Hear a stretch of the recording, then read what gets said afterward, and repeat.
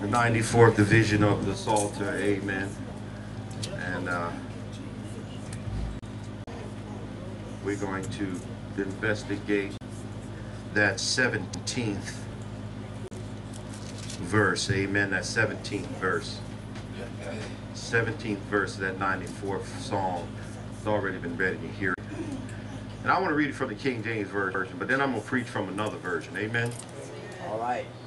I'm reading from the New King James Version, Psalm 94 and 17. It says,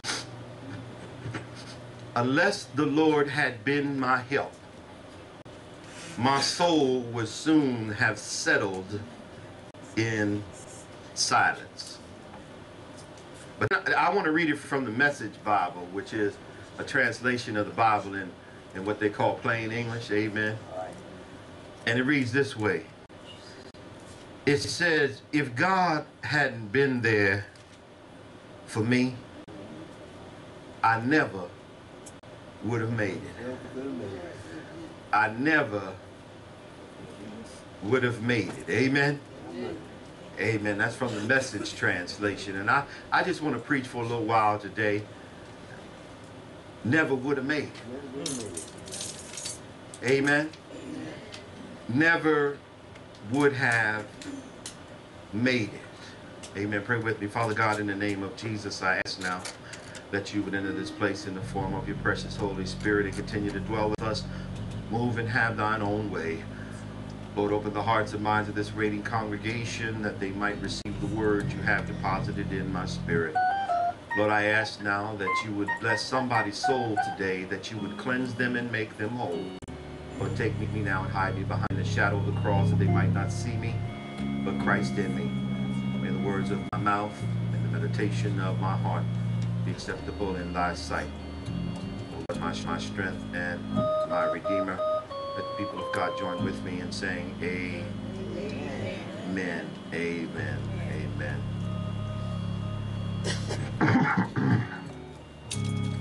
Well, as we go into a new year, I don't know, have any of you considered how we made it through last year? How we just made it through. Some of y'all might have had an easy time. Some of you might have had a more prosperous time than others. But yeah, I'm happy to celebrate another year. Because for me, it got a little shaky there down the road last year. Amen. For me, it got a little bumpy down the road there for me. Everything wasn't smooth and everything wasn't a bed of roses. Amen. One poet said, "My life ain't no crystal stair." Amen. I got some boards missing on the stairs of my life. I've got some nails that are sticking out and that will snag you on the staircase of my life. My life ain't no crystal staircase. Amen. There's some problems that we all go through throughout the year, and I mean, there's some problems not only in our lives, but we've noticed that the last year and even the last 3 years have the last 2 years have been trying. Amen. I mean, we endured some things. We've had almost a financial meltdown that we've been trying to climb out of for the past year. The financial markets crashed, and some of the largest financial institutions went under, and you saw billion-dollar companies begging for money from the government, amen, to try and get some assistance. Even the auto dealers and newspapers started folding, and things started going under for so many people. Amen. Amen. We've seen the gas prices go up so high, we wonder how some people can afford to even drive. And every time you turn on the news, they're talking about another plant closing down. Another group of people that are going to be laid off last year. And you saw new enemies from all over the place. Foreign enemies, they coming at us, and then you got terrorist attacks, and then they want to top the year off with enemies in our own country, killing our children and killing our teachers. And I tell you, I wonder sometime how we made it. Amen. But despite all of those things that happened and all of the things that went on, God saw fit to help me. See, he didn't help some people the way he helped me. Because I saw some people that went through the same things that I went through, they went down. They didn't make it. But somehow, somebody ought to give me an amen on that one. But somehow I made it. Amen. The same thing that I saw other people get taken down by, I made it. The same sickness that I saw other people didn't make it out of the hospital with, I made it. The same things that went on in financial situations, some people didn't make it. I mean, I saw the foreclosure sign on their houses, but I made it. All right. Somehow God blessed me in a special way last year, and without God's help, I'm telling you right now, I never would have made it. Yeah. Those of us who got some problems in last year, we can talk about them now, but the very fact that we're still here to talk about them is testament to the fact that we made it. God kept his word. He said that he will never leave us nor forsake us. And he kept his word. See, the fact that the grace of God surrounded and strengthened us last year, God's grace placed someone by our side. Amen? I'm telling you, God's grace surrounded you last year. Because see, when you needed somebody to help you, somebody came along and gave you a hand. When you got right to the point where you thought you weren't going to make it, somebody came along and gave you a hand. Amen? When you needed something and you didn't know exactly how you were going to get it, somebody came along and helped you. Who do you think sent them? Yeah. You know, and some of us, we've been a blessing to others. We've been blessed so much that we were able to be a blessing to others. We were able to stop by and see about somebody and take care of them right at the moment when they needed somebody and didn't know where that somebody was going to come from. God, grace, not only helped us, but used us. Amen? See, because God placed many of us in the right hands. I'm telling you, there's some of you that are thriving right here at Mount Carmel that you wouldn't have thrived like you're thriving anywhere else. Y'all getting quiet. Amen? You wouldn't be involved in the ministry that you're involved in. You wouldn't be doing the things that you're doing. But God placed you under the right mentor. God placed you under somebody who would understand your unique gifts. Amen. God placed you somewhere under somebody that was there to mentor and guide you into the ministry that you needed to be in. Amen. Not somebody that just talk to you and let you go or try to get you to support this and then sit down and be quiet. But somebody, God sent you and placed you and hooked you up with somebody that was able to encourage you to get into ministry. Now, how would God send somebody to encourage you to get into ministry? Because God knew that that's where your blessings were coming from. Amen? See, God wanted to bless you, but you see, in order to be blessed by God, you have to be in the proper place. Amen? You have to be in the proper place. When God blessed the Israelites, you know, he blessed them every morning. Amen? They had to come out in the morning and pick up their blessing. Amen? They had to be in the right place at the right time. Amen? They couldn't lay around until 11 o'clock. Yeah, I think I'll go out and pick me up some manna. No, they couldn't do that. They had to be in the right place at the right time. Amen? Some of you are in the right place at the right time. Amen? Some of you are in the right time, but you're in the wrong place. Some of you are in the right place, but at the wrong time. Amen? You in the right place. If you in the church, you in the right place, but you in here at the wrong time. See, God puts the church together, and a lot of us think that God puts the church together. Some of us think that God puts the church together to entertain us on Sunday morning. to get our spirit going on Sunday morning. And that if we come to church and we experience the singing and we do a little singing and we put a couple dollars in the collection plate, we feel that we've served the Lord. No, you haven't served the Lord. That's worshiping the Lord. Amen. Amen. God wants you to serve. See, service happens at another time. All right. Amen. Amen. Service happens at another time. Amen. Amen. Amen. You know, you want to be involved in worship, but if anybody's been sitting under the teaching here at New Mount Carmel Church, you know that when you want to be involved in worship, that's not enough. We're talking about a fivefold ministry. We're talking about the 5 purposes of God. You want to be involved in worship, evangelism, fellowship, discipleship, as well as ministry. Amen. That's a well-rounded individual, and that's where your blessings come from. And each time you add one of those purposes to your life, you prioritize one of those purposes in your life, God blesses you on another level. Because every time you move your life and your ministry to another level, God blesses you on. I wish somebody knew what I was talking about today. I'm trying to tell you how to get your stuff. I'm trying to tell you how to get your blessing. Amen. Because I'm tired of folks looking at me talking about my blessings.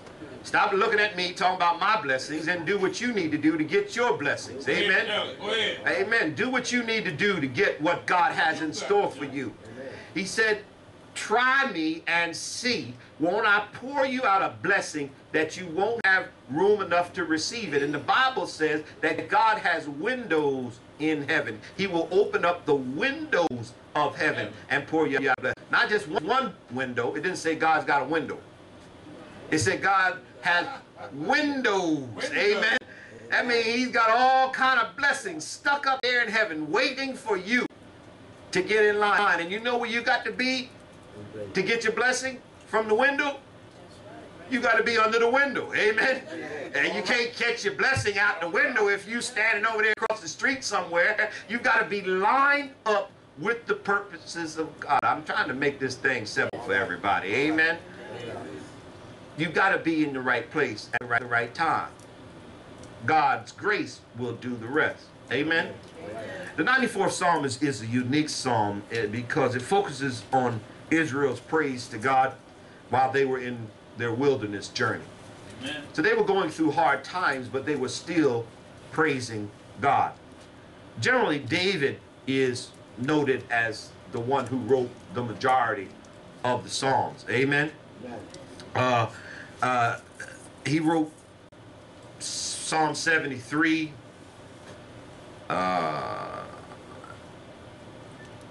Well, he wrote Psalm 73 and about 150 other psalms. Amen. Amen. In the Psalms, and there are 50 psalms that are anonymous. They don't know who wrote them. They don't know where they came from. And Moses just wrote the 90th Psalm. And Psalm 72 and 127 Psalm were written by Solomon, and some were written by a guy named Asaph, and others by the sons of Korah. Amen. Amen. Psalm 90 to 94 were written in Israel's 40-year wilderness trek. So while they were going through hard times. Now, because they didn't want to follow what God had ordained for them to do, and what God had directed Moses to tell them to do, they wandered in the wilderness for 40 years instead of walking into the promised land. Yet God provided for them. He didn't just leave them out there in the wilderness. He provided for them. He gave them manna, bread from heaven in the morning. And then when they needed meat, he gave them quail. And when they were about to die of thirst, he gave them water from a rock. Amen. So he had them to walk around for 40 years in the wilderness, but he didn't stop blessing them. The 94th Psalm describes a time when the national life of this group had reached a point where they wanted to give up. Amen? They couldn't get it together. The land of promise was close, but they couldn't seem to put their hands on it yet. It was so close they could reach out and grab it. They constantly fell into all kind of unfaithfulness and Some of them fell into idolatry, and some of them fell into wickedness, and it caused them a lot of trouble. So this psalm looks back over all the distance that they traveled, and they realized that God had chastised Israel for the way that they were living their lives. Amen? Amen. Psalm 94:12 uses the word chastisement, which means to train someone or to teach them a lesson. Amen? Amen. Amen. And see, the object of the chastisement is not to hurt you, but that you will rise up and you will be wiser and you will make better decisions and you will be stronger in learning after you learn the important lesson that God has for you. Amen. Amen. See, in the wilderness, Israel was chastised, and they learned through the suffering that they went through in that chastisement that they have to be obedient and trust God wholly with their lives. They also learned that God is not going to allow people that do them wrong to escape without being punished. All right. If you follow the Lord, God will not let people do you wrong and then escape unpunished unless you administer the punishment yourself. Amen? Amen. You know, God said, the Bible says God is not mocked. Amen? Whatever man soweth, that shall he also reap. He also said, vengeance is mine. I will repay. Don't you take revenge. I will pay. I know how to get them better than you know how to get them. Right, amen? All right. Yeah. You might just cuss them out, but that ain't going to do nothing. I know how to get them. Amen? Much better than you know how to get them. You just let me handle them. You just pray for them. Amen? Pray for them for what's going to happen to them. The psalm, though, raises the question, who stood up for me against these wicked folk? Who took my side against the evil workers? Well, that's where verse 17 comes in. It says, if God had not been there for me, I never would have made it. Amen? I never would have made it. It's through faith in God. Israel made it through the wilderness, and it's through faith in God that many of us made it through last year. Am I right about it? Listen, I never could have made it without the Lord. I would have gave up a long time ago.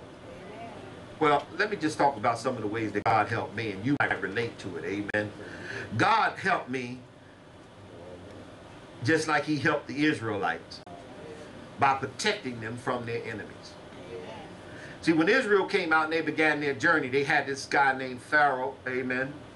Pharaoh, Ramses was his name, and he came after them with an army. Yes, he did. To kill them. He was seeking to kill them. It was a strong army. When we look back, I'm telling you, you can see the many ways that God protected you from your enemies. I know I can. I know I've had some enemies. I know I've had some people that for no uncertain reason wanted to see me fail in one way or another. But God protected me just like he protected you.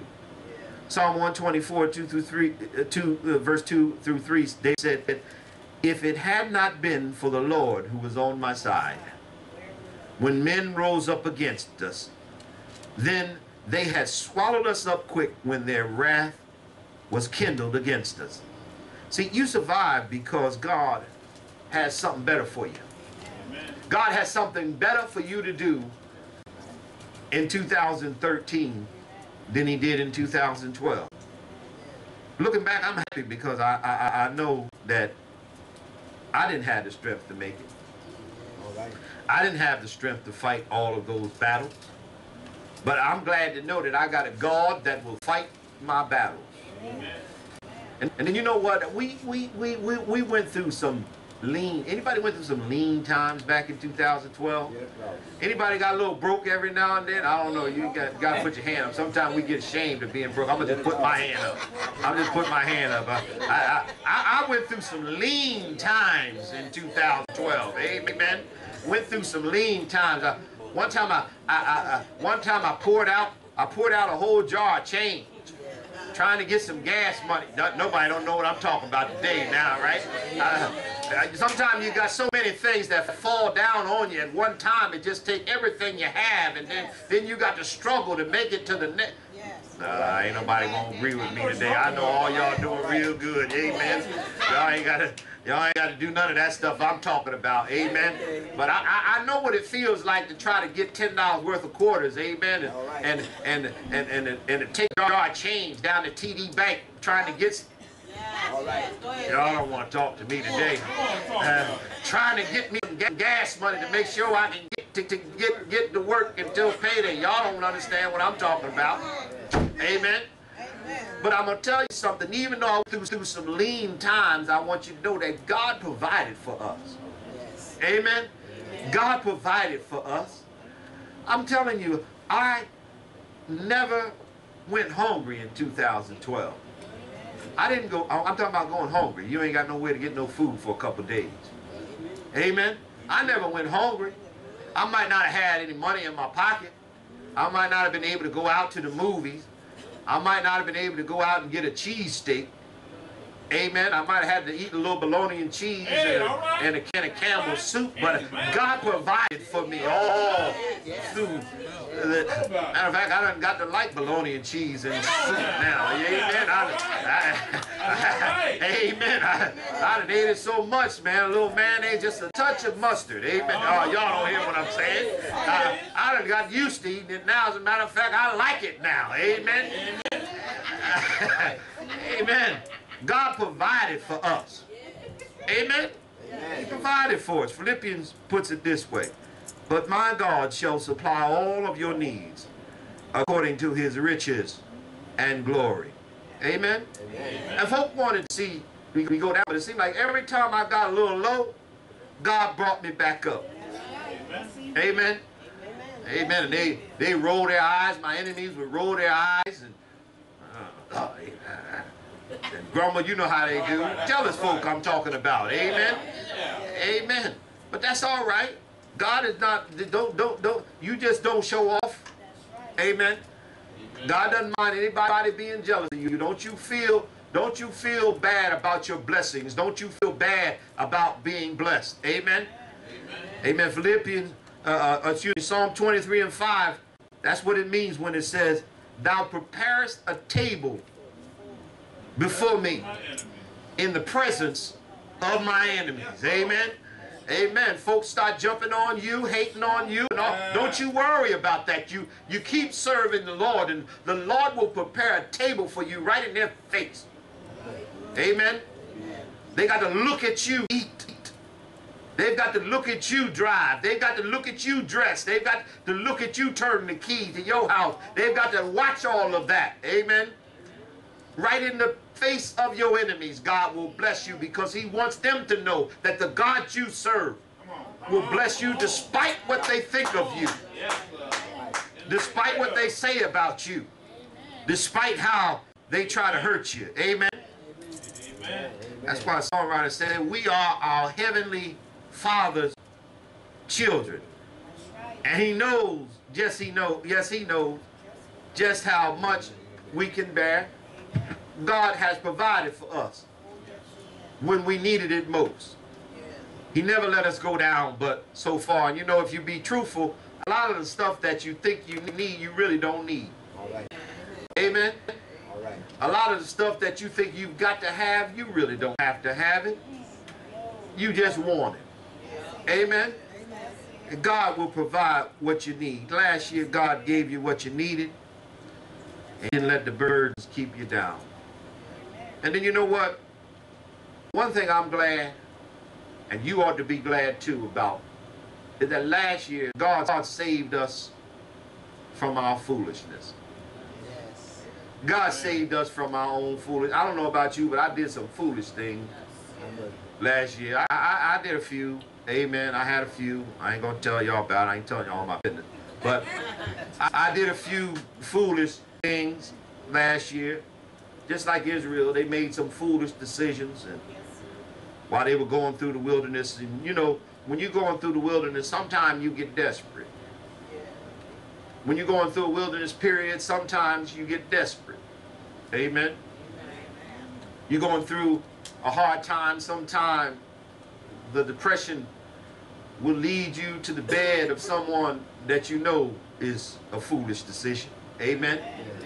Lead you into the arms of someone you know don't mean you any good. When you're going through the wilderness, you'll do some foolish things with your money.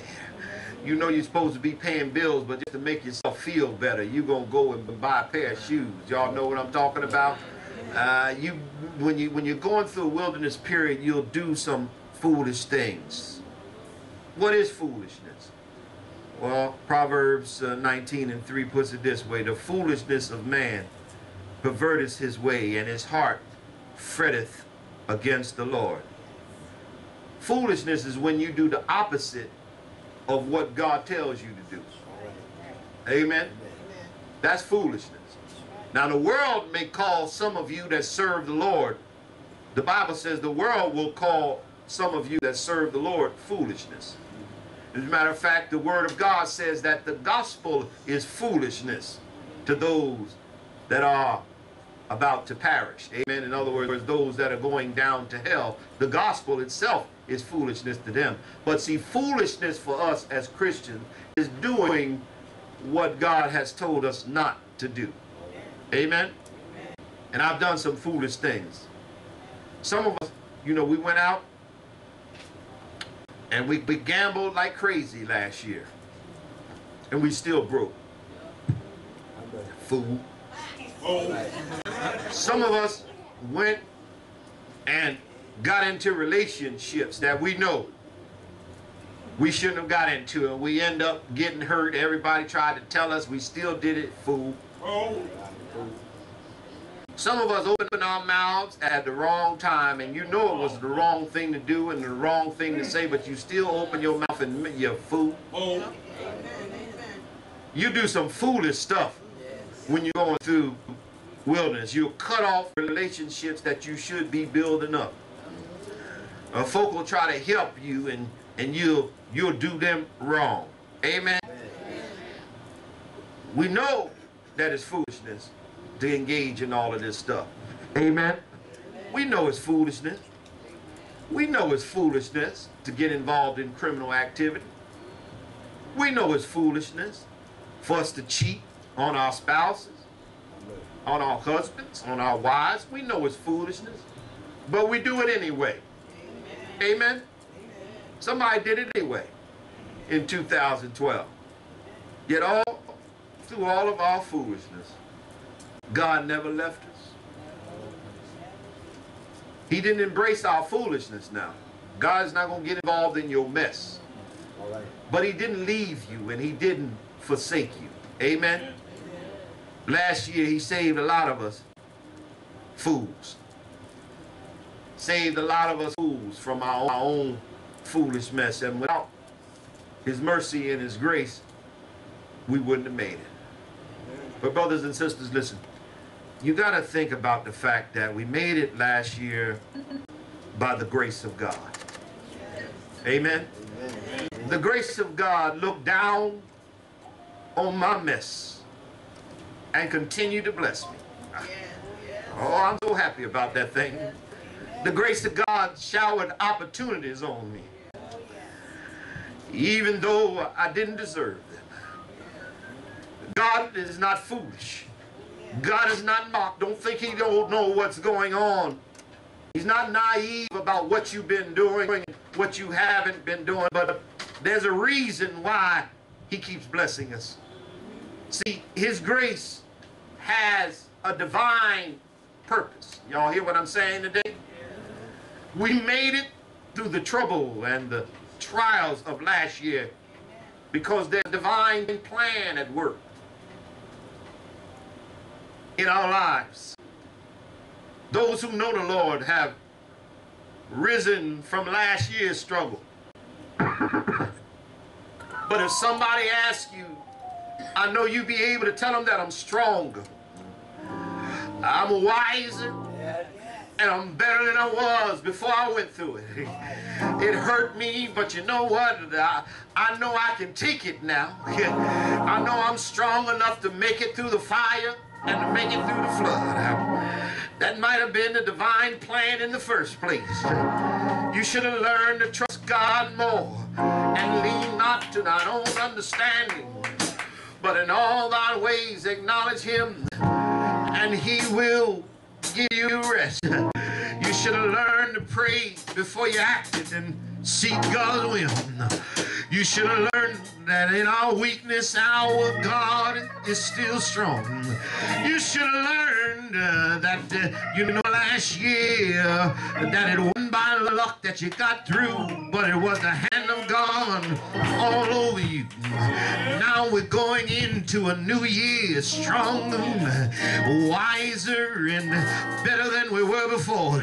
Now, since we overcome the slippery slopes we came down through last year, we're better this year, prepared to serve God in the fullness of our power in the year to come. Now, faces in the new year, you should be encouraged to know that the same God who saw you through last year is still on the throne.